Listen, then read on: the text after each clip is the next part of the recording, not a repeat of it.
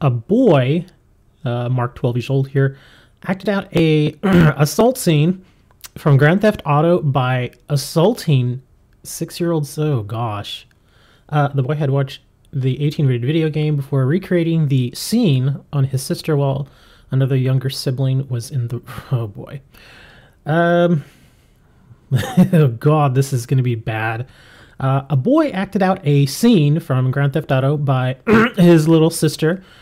A court has heard. The boy, 12, attacked his 6-year-old victim in the living room and bedroom of their family home while adults were in another room or asleep, it was said.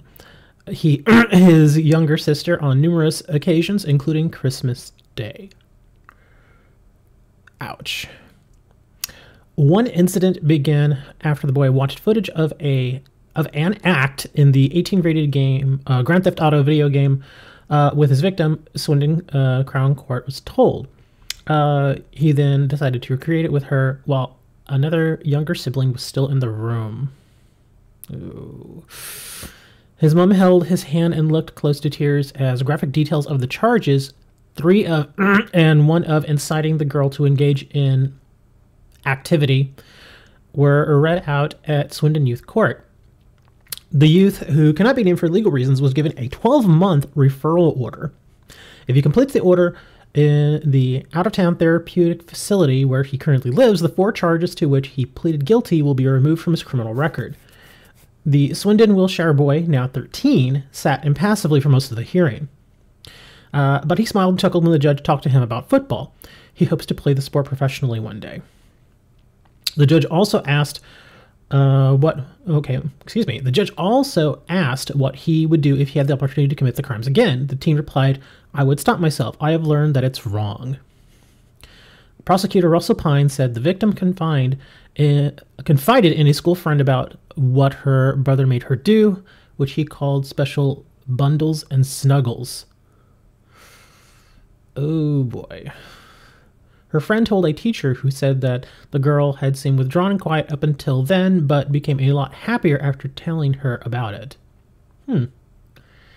When interviewed by police, he initially denied the offenses, but later admitted his guilt. Mr. Pine added, he had been watching acts in blank and wanted to see what it was like for himself. Was he watching this? Or was it, because it's so far it's just said just the game. Maybe the teacher is referring to a scene of this in the game. I don't know. Gordon Hudson, defending, said, "This is a one-off opportunity to help to help sort this young man out, give the youth offending team the chance to work with him and ensure that this never happens again." He's been opening up to staff and working well with them. There is no contact between him and his siblings, though they've expressed wishes to see him. Oh. His mother said, "We just want to make things right and do what's best for the safety of the children. He's doing really well, and I want to make sure we can all be a family again at some point." Continuing the quote, "My daughter used to be very sad about it all because she worried it was her fault, but she came on leaps and bounds. She's a very strong girl, and there's not an ounce of sadness in her now. I'm proud of her." He was added to the blank offenders register for 2.5 years. Wow. That's pretty rough for that little girl, man. I know the first thing, how come a kid was playing the game? Well, it didn't say that he was necessarily playing the game, just that he had seen it in the game. So I don't know. Maybe he was playing the game. Maybe he was watching somebody older playing the game. Even then, he probably shouldn't have been exposed to it. That's very obvious. Yeah, and he was 12 when this happened. So depending on who you ask, I guess, you could say that maybe he didn't necessarily know better. Or I don't know. I mean, we don't know the 12-year-old kid, so who knows. The little girl, though, she's much younger. I think she was 6, right? Yeah, 6.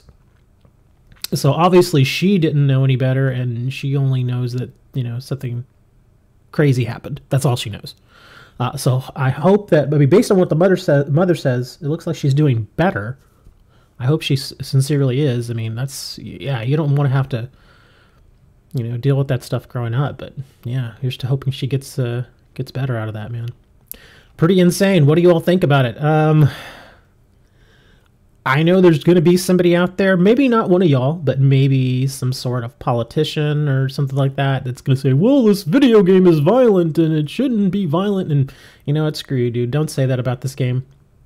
We're all very aware at this point that Grand Theft Auto, any of the games, are not for kids. So, I mean, you can really only blame the person who gave the kid access. That's it. I mean, it's this, to me, this sits firmly with the parents. And I know sometimes they were in another room or they were asleep, but you know, I mean, there's really no way that, you know, anybody else could have really seen this coming except maybe the parents. Let me know what y'all think down in the comments. Thanks for checking out the video, guys. I'll see you all next time.